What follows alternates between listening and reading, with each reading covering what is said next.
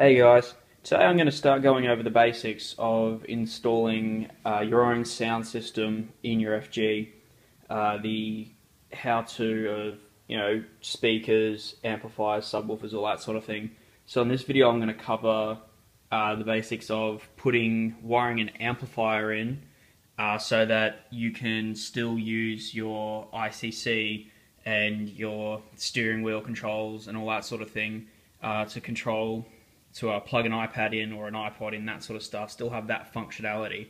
So this video will be going over what to do and how to do installing an amplifier so that you can put your own speakers in and have louder, higher quality sound, but still maintain that level of functionality and ease over your car sound system.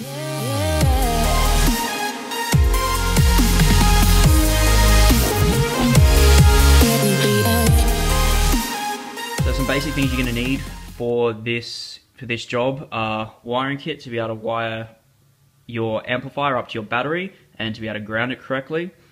Fuses for the amp. Depending on how many amplifiers you have, you want more than one fuse, one per amplifier. Some RCA leads or adapters. If you're installing more than one amp, you might want to get something like these. These are splitters. They split the signal coming out of the line converter into two separate signals. That way you could wire more than one amp with a line converter. This thing is your line converter. What this does is it takes the signal from the wires that are normally running from your head unit to your speakers, and it changes that signal into RCA, which can then be plugged into your amplifiers, and the amplifiers then amplify your signal, and then you use your speaker wire to run that signal back to your speakers, and you now got higher quality, nice loud audio.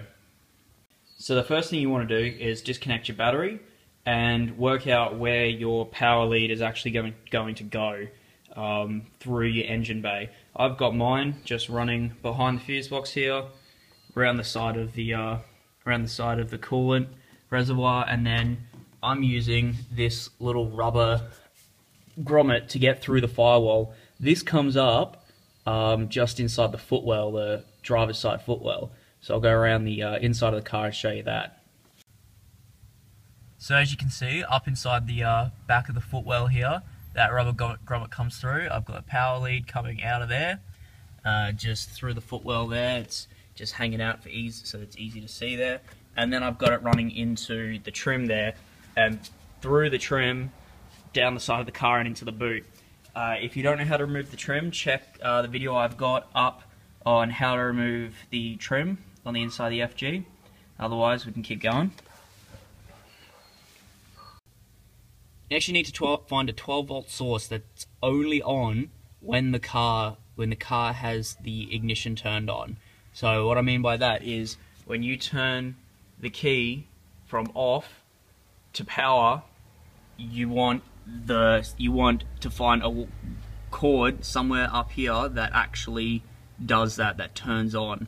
Because without this signal, without this power cable running all the way to the boot and plugging into your amplifier is just going to run 24/7 and flatten your battery within a couple of hours because it's going to continuously be on.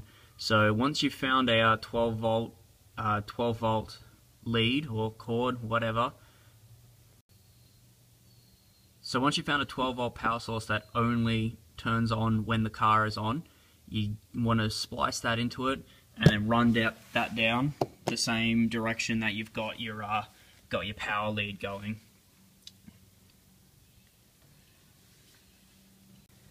Next, you're going to pull off your door card. Now you can choose to only do two doors, do right hand side and the left hand side on the front or on the back, either one you want to choose. Or you can choose to do all four. I've done all four, so I've got the signal from the rear speakers, the rear lines, running to the subs, and I've got the signal from the front running to the amplifier for the speakers. So what you want to do is pull the doors off, and you're going to find the cords that normally run to the speakers. So if you're running stock sound system, you'll find two little cords that run straight into your stock speakers. These are the signal that you want to tap into to connect your line converter and change the signal from this line to RCA. So pretty much cut these cables, obviously work out which one is positive, which one's negative. General rule of thumb for negative is that it's the cable with the line through it. So in this car, there's, I think it's green, orange, black, and grey, I think it was.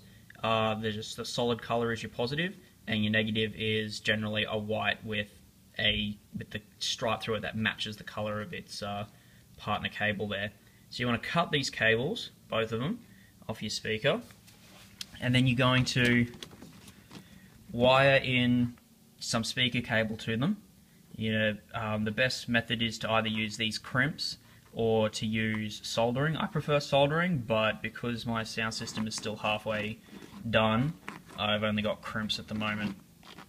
So what you're going to do is you're going to get that speaker wire, and it's going to run all the way from the door into your car, and then all the way down to the boot or under the passenger side seat, wherever it is you've chosen to put your line converters. So once you've got your power cable and your remote cable all the way into the boot, what you want to do is now get your fuse, and you want to actually put your fuse in the boot. So your power cable, your cable kit will probably come with a cable that's incredibly long enough to stretch the whole length of the car, and then probably some more, which is good. So you want to cut that cable then, wire it into your housing for your fuse, put that in, and then on the other end of it, you're going to wire in more power cable exactly the same way, and that's going to be the power to your amplifier.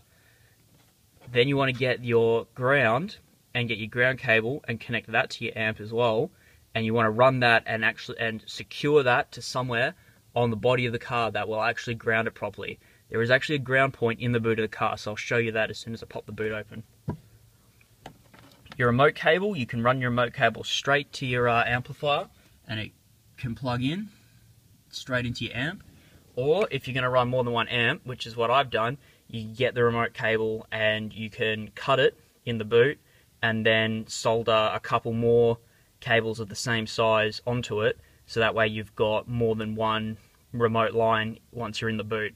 You can connect more than one amplifier to that, and you've got the exact same result.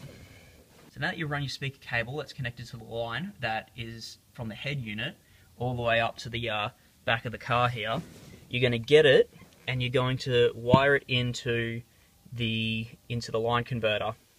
Now, line converters generally come, this is just a cheap $15 one from Jaycar. I don't actually recommend using one like this. I've got some, and they're terrible. Half my sound system doesn't work right now because they're broken. They break incredibly frequently, and because they're not active line converters, they don't boost the signal very well, and they also pick up shitloads of extra interference from the engine, all that sort of stuff. So you end up with a lot of static and sometimes popping and crackling. You can have the sound system, you can have the sound turned off and still, as in not be playing any music, and still be able to hear a bit of static through the speakers sometimes. So these things will come with a left and a right channel. So there'll be a positive and negative for your left and a positive and negative for your right, plus 2 earths. You can choose to earth these. It does sometimes make a difference, but I've not had a shitload of luck with actually earthing them. So what's going to happen is you're going to run your speaker wire that's connected to the wires that you've tapped into up the front there from the head unit. You're going to get that speaker wire, and you're now going to wire the right hand side into the right hand side speakers, and you're going to get the ones that you got from the left, because if that's how you've chosen to do it, get the ones from the left and run the ones from the left and connect them to the left hand side speaker wires on your line converter. I do recommend using left and right, because a lot of songs do actually come with separate left and right channels, so you'll be getting stereo audio, which is a lot better. Even works better with the subwoofers as well. I've found that if you're only using one channel per sub, you tend to lose a bit of clarity and even a bit of volume sometimes when you're not using both channels to each amplifier. So once you've wired in your signals to your line converter, you then got your RCA plugs here. And what you're going to do is you're going to get your RCA cables, and you're going to plug your RCA cables into your line converter. If I can do that with one hand. And then you're going to get your RCA cables and plug your RCA cable into your amplifier, just like that. So once your RCA cables are in your amplifier, you're then going to get your speaker wire and connect your speaker wire to the amp, and then run the speaker wire all the way back down. So far we've brought the power in, we've brought the remote signal in, we've brought the line that needs converting from the head unit, we've wired it into the line converter, we've then plugged the line converter into the amplifier with the RCA cables. Now we need to get speaker wire connected to the amplifier, and then bring it all the way back the same way you brought the line down to the boot, and you're going to then wire that onto your speaker. Almost done now. The only thing left to do now is to actually ground the amplifier. Alright, so a good place to ground your audio equipment that I've found is this point right here in the boot. Basically, I pulled the bolt out, got my own bolt and washer, and I've got a nut on the other side of it there, and basically I've just wired all my amps into that, made sure they've all got good terminals on them and everything, so they get held in place nice and tight, and that keeps everything really safe like that. So it's really easy to get to and really easy to do. So you just run your earth from your amplifier to that part there, and there's my two monoblock amps on the back of the box.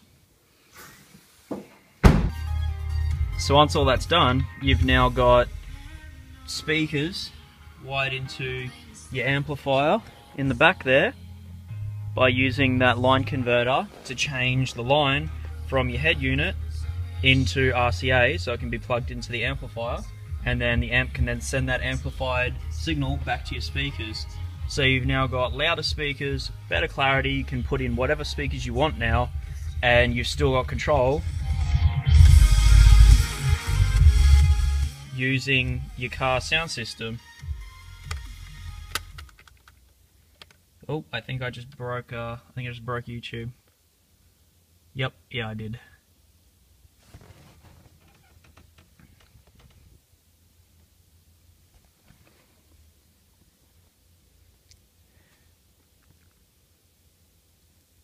Now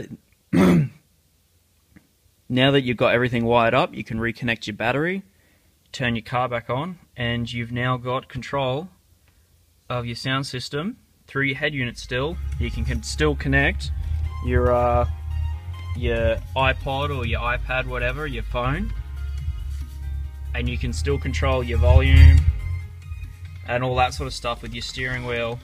You still change songs, everything. You still got full control of your car with the head unit, with the built-in stuff, and you've still got the iPod control and the iPad control.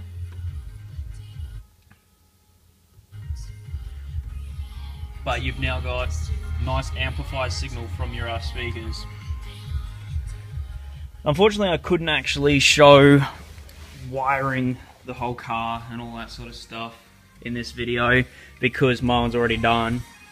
But if there's any volunteers in the North Queensland kind of Townsville area who haven't already upgraded their sound system and wants to do it with this method, and don't mind having their car filmed, I'd appreciate it if you would do it with me, so that I could actually film a better quality version of this video, so that people can not just see where the chords need to go, but I can actually show them exactly how everything's done in detail. I hope this video has actually helped though. Most people don't know about line converters and that sort of thing, so hopefully this is given a few people ideas on how they can improve their FG sound system in the future. Alright guys, I'll see you in the next FGmods video. Thanks for watching. Don't forget to like, comment, subscribe, share, all that sort of thing. Helps spread the love around. See yous.